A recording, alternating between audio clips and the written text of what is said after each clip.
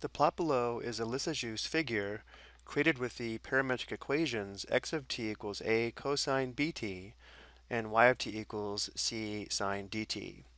So notice how the x-coordinates of our figure are controlled by the cosine function, and the y-coordinates of our figure are controlled by the sine function. So we should already be familiar with the basic cosine function graphed here in red, as well as the basic sine function graphed here in black. Notice both functions have a maximum function value of positive 1 and a minimum function value of negative 1, which means by determining the maximum and minimum x value of our figure and the maximum and minimum y value of our figure, we should be able to determine the value of a and c, where the absolute value of a would be the amplitude of our cosine function, and the absolute value of c would be the amplitude of the sine function. So to help us determine the value of a, we'll project our figure onto the x-axis. So if we project this onto the x-axis, notice how the minimum x value is negative 4, and the maximum x value would be positive 4. That means the amplitude of our cosine function must be 4, and since we're using a positive value for a equals 4. So we know that x of t must equal 4 times cosine of bt. And now to find c, we'll project our figure onto the y-axis to determine the minimum and maximum y value. So if we project this onto the y-axis, notice how the minimum y value, which occurs twice, would be negative 3, and the maximum y value, which occurs twice, would be positive 3, which means the amplitude of our cosine function must be 3, and again, because we're using a positive value for c is 3. So we know that y of t equals 3 times sine of dt.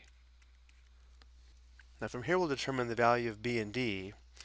These values are not unique, but their ratio is. So let's just assume we want to trace this entire figure using the interval for t from 0 to 2 pi radians. So we'll use this interval for t to find a value of b and d that would work, and then we'll talk about why these values are not unique.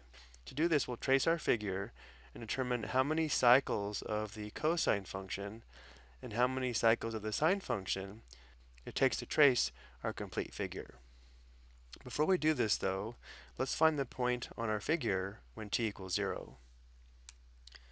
When t is 0, x would be 4 times cosine 0, which would be 4, and y would be equal to 3 times sine 0, which would be 0.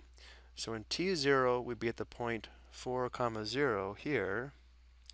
Notice how if we start here, in order to complete our trace, we'll have to backtrack, and therefore we can think of this as tracing it twice because it will have one overlap of our figure.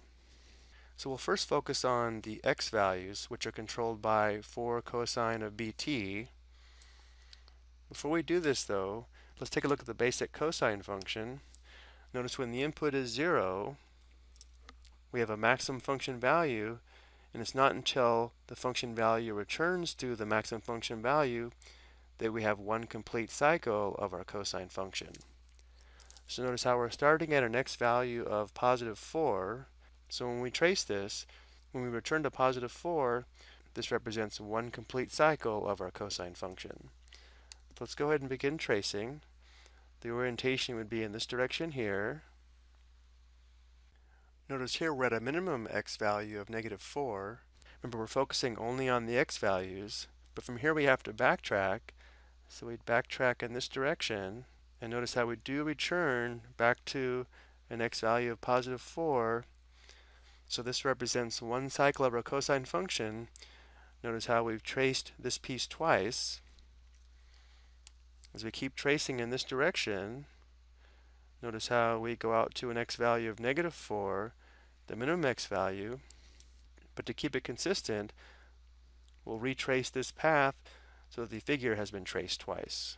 So if we retrace this and return back to the x value of positive 4, we've just completed our second cycle of the cosine function, and therefore for using this interval for t, the period of our cosine function would be 2 pi divided by 2, and therefore b, the coefficient of t, would be 2. So we have x of t equals 4 times cosine of 2t, again because we're using this interval for t. And now we'll trace our figure again with overlap, and determine how many cycles of the sine function we need to trace our figure, and now we'll be focusing on the y values.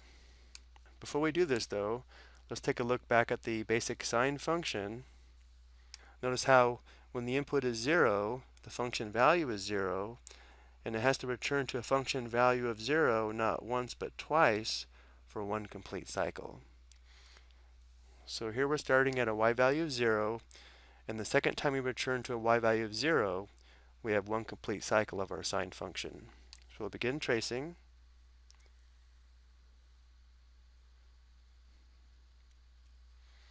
We have a y value of 0 here once. We keep tracing. Now we begin to backtrack, and notice how here we've returned to the y value of 0 a second time, which represents one cycle of our sine function. And we keep tracing, and we're back to a y value of 0 here for the first time of our second cycle, so we keep tracing, and now we have a y value of 0 for a second time, so we have two complete cycles of our sine function. We keep tracing, and now we backtrack. We're back to a y value of 0 once, and then finally we're back to a y value again a second time to complete our third cycle of our sine function. And therefore, over this interval for t, the period would have to be 2 pi divided by 3, and therefore the coefficient of t is 3. And therefore, y of t equals 3 sine 3t. And I mentioned earlier, the values of b and d are not unique as long as the ratio remains the same. Meaning as long as the cosine function completes 2 cycles in the same interval that the sine function completes 3 cycles, the parametric equations would still create the same figure. The interval for t would change, but it would still be the same figure. But I think it's easier to just use interval for t, which is the period of the basic sine and cosine function, to determine the most obvious values of b and d. I hope you found this helpful.